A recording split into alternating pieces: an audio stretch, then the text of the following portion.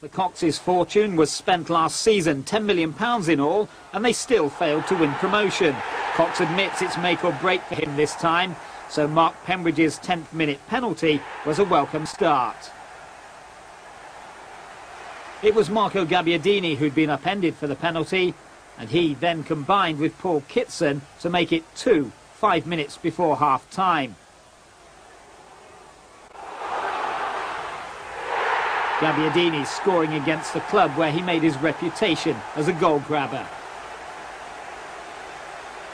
Derby have managed to squander 2-goal leads regularly in the nervy atmosphere of the baseball ground last season. So when Kitson teed up Pembridge, you had a feeling even Derby couldn't blow this sort of lead.